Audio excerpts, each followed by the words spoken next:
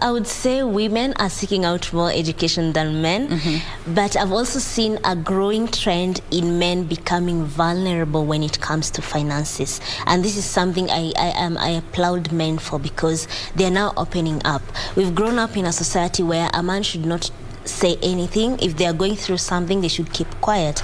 But back to your questions, women are more information seeking. They are more intentionally so, not because I experienced this and then. No, they are intentional, and they are, they are into, this happened to me, I don't want it to happen to my next generation. So you find that many women will sign up for financial education classes, they will attend investment sessions, they will attend even debt management session.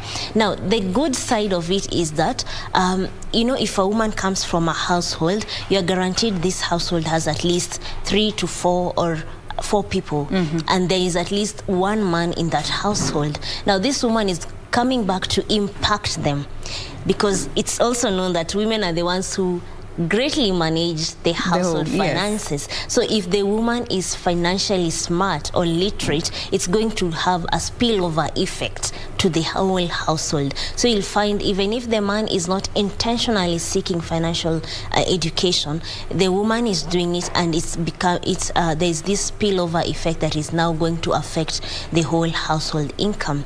Now, when it comes to men, as I mentioned, they are becoming vulnerable day by day, which is something we are really encouraging, and they're also seeking more information about financial matters, more so in matters of investments and debt management, because that is what really affects them largely. All right.